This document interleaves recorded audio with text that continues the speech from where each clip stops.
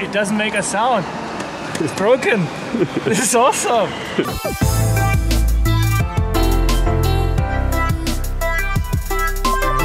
Look at this. I've just finished uploading the last video and now we've got sunshine. Time to fly the drone. But first I actually got my UNU electric scooter test ride and I'm quite late already now, so I need to rush. This is so cool, I love it. The back is so empty. The drone's in there and there's so much space. I just love it.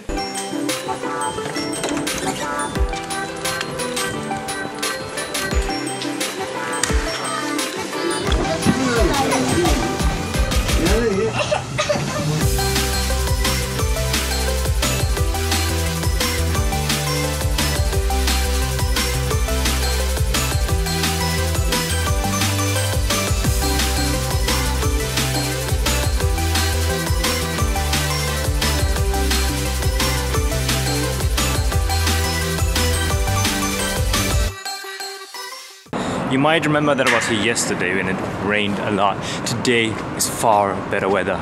I'm pretty sure it's a better day to have a test ride with an electric scooter. I think I see the guy. He's over there. Hi. Servus. Sonne hast du mitgebracht. Die habe ich mitgebracht heute, ja. Trotzdem arschkalt ist. Cool. So here you got the battery. Oh, it's 2 batteries? Usually you only have one. Yeah. I brought my second one from Erlangen because I have like 6 test rides okay, today. yeah. You've got I heard it's like 50 kilometers per battery. Is that exactly, correct? Yeah. Yeah. So that's guaranteed. You definitely reach 50 kilometers. It's roughly a little bit more if you got the just 1 kilowatt scooter. Ah, that's the smaller one. And it's probably exactly 50 kilometers if you got the 3 Okay, kilowatt. Yeah, so I think there are 3 models, right? There's a small, medium, and a bigger one. This one is the medium size, like the 2 kilowatt. And the only scooter. difference is like they accelerate faster. Right. Yeah.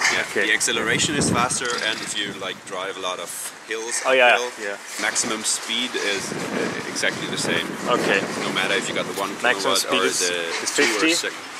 50 roughly. Kilometers, I think it's 45. 45. I mean, it's but you can reach roughly 50. You just can take that out, take it with you in your home, of course, and then you have the charger cable at home. Completely full the battery after like 7 hours or something. So during night it's completely so you just take it with you at home. But basically, if you go somewhere for 50 kilometers, you can take everything with you, you charge again, and then you come back. So. I mean, if you don't have the second battery in here, you can just fit in the charging cable. Oh yeah, true. I don't have it with me because I've got the second battery here. Yeah, you just need to steal the energy somewhere. Start the engine, right? Yeah. You just do that, and you see like here the battery status as well. Ah, yeah. Takes a while, and then shows you the battery status, and then now it's already ready to go. That's all you hear, so it's pretty silent. Okay, so so there's no like an ignition like the normal scooter. No, you just turn the key and then cost you like 60 cents per 100 kilometers. Like, oh, that's good. Nice. I would say you just go for a ride. Yes, I want to do that. Okay. Okay. Bist du schon mal Roller gefahren? Ja.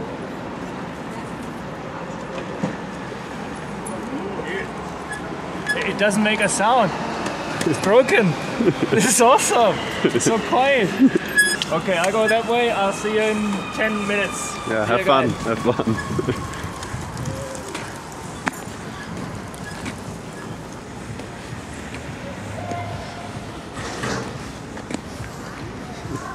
Guys, check it out. It's amazing. It doesn't make a sound. It just accelerates. It's so awesome.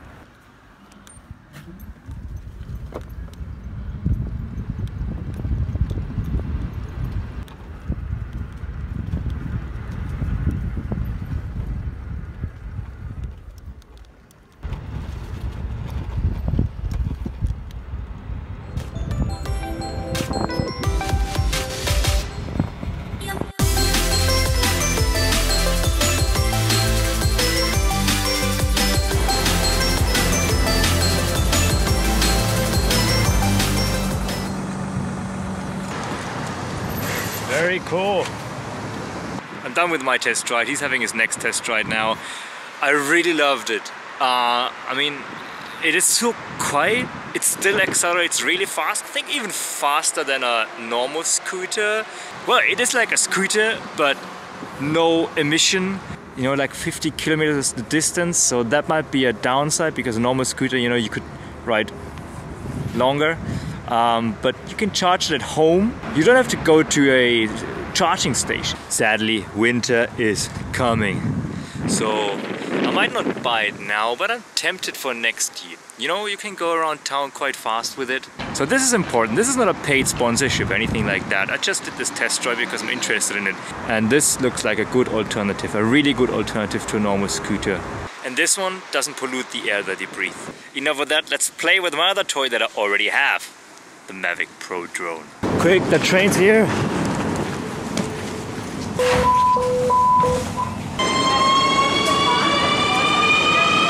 I've just realized that a lot of people might not know that many of the underground trains in Nuremberg don't have a driver anymore. They're automatic, like these airport shuttles. That's how I was able to do these shots. I wasn't sitting in front with a driver. There's no driver. I just want to always be, to always be.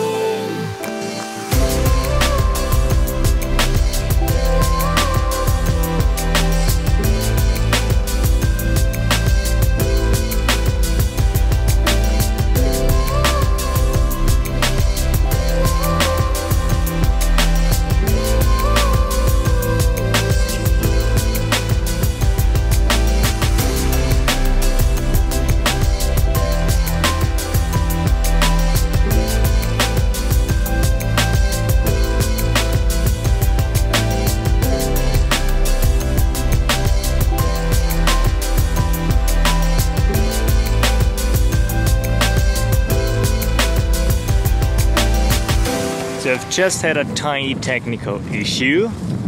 First one, I was doing that circle shot around the tree there, and why I did that was an automatic mode. The iPhone turned off, so I canceled that automatic mode on the normal remote control and it stopped. But when I tried landing without the iPhone, it just continued hovering a meter over the ground. At some point the iPhone turned on again and I could land. This is why I try to fly where it's safe. There's no danger at all, nothing, where it's just flying there. It wasn't anything dramatic, it's just that, you know, when you fly these things, be careful because unexpected things can happen and you have to know what to do then.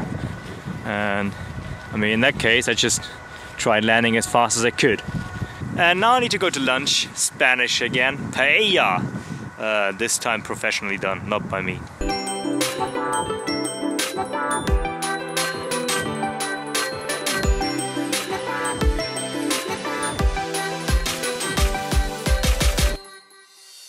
Actually, we're going to have the paella at the exact same place as yesterday evening. Yeah, just been away for a while. Spanish, authentic Spanish paella. Here it comes.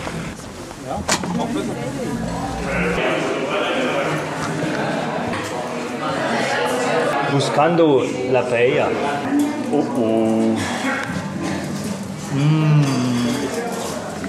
That's a paella.